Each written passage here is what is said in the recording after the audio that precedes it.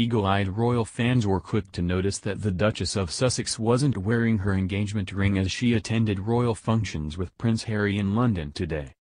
Meghan, 37, who is expecting her first child with the Duke of Sussex, 34, in late April, was photographed wearing only her wedding ring during a visit to Canada House and Westminster Abbey.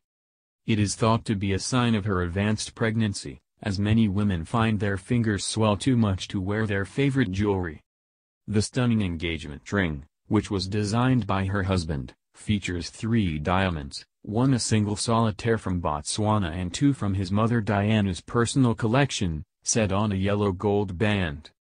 Despite ditching her engagement ring, Meghan didn't go completely without as she still donned her wedding band, which is made of rare Welsh gold and was gifted to the expectant parents by the Queen. Pregnant Meghan also sported a simple gold ring on her left thumb during Monday's outings. With swelling a very common side effect of pregnant, it is quite possible that the Duchess, who is 8 months gone, is finding it harder and harder to wear jewels as her due date nears. The common condition, which is known as edema, usually affects the legs, feet and ankles of pregnant women, but it can also spread to their fingers. As the baby grows, its womb presses against the mother's blood vessels in her pelvis, which affects a large vein on the right-hand side, called the inferior vena cava.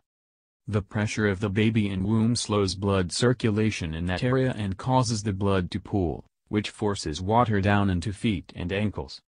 The swelling can become even worse as the days goes by, as the buildup of water increases gravity and draws it downwards. Towards the end of the pregnancy the swelling can reach the hands, causing rings to become tighter around the fingers. But while there was one accessory clearly missing, Meghan still stunned in a custom-made green embellished coat and matching dress by Canadian designer Erdem as she arrived at Canada House this morning.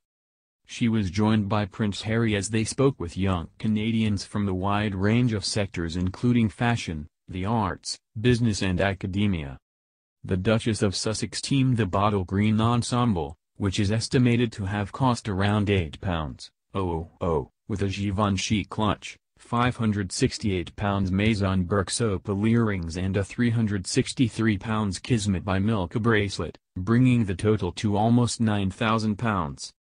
After a quick outfit change, the mother-to-be opted for a chain-print Victoria Beckham dress and wore matching accessories from the same designer as she attended the Commonwealth Day service at Westminster Abbey.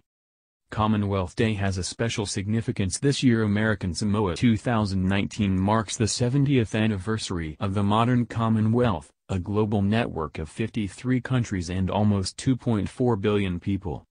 While Victoria Beckham doesn't usually create bespoke pieces, it is believed Meghan's coat alone is worth an estimated £4,000 and the dress £3,000, plus a further £2,000 for the custom bag and shoes, bringing the total to £9,000.